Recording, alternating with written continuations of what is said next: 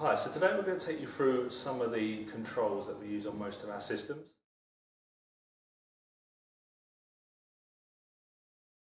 I'm just going to take you through how to program and set up the timer. So what we have here, we have two sides, one for the heating and one for the hot water. Now if we drop the flat down, this will give us other functions and allow us to program the times that we want it to come on and off.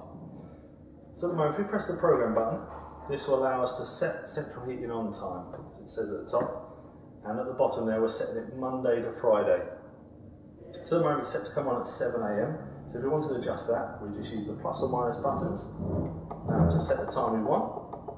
And once we're happy with that, we just have to press next on off, which is down here, and it's set to go off at 8:30 in the morning. It has got a lunchtime setting, 3 and 4, but they're both set to 12 o'clock. So they're basically bypassed.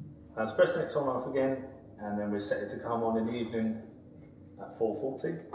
And again, we can just use the plus or minus buttons to alter the times.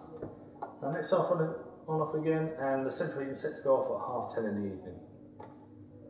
Now if we press program again, this allows us to set our hot water times. So at the moment, it's set to come on at 6:30. So again, we can just use the plus or minus buttons to change the time. Press next off, and now we're setting the hot water off time, which is set for 8:30. Again, it has a lunchtime setting that is bypassed. And in the evening time, it's set to come on at 5 and go off at 10:30. Again, we can just adjust any times we want.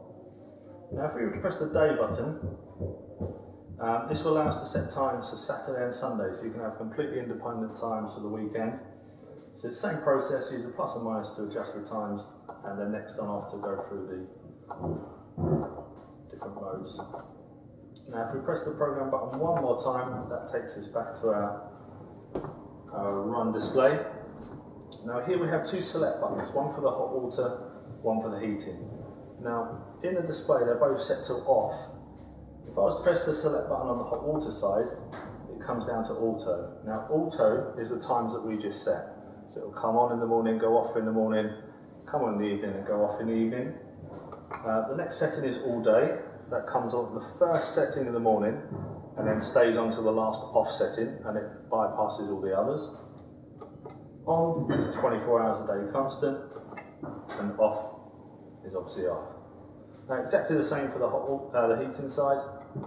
We have auto, all day, on and off.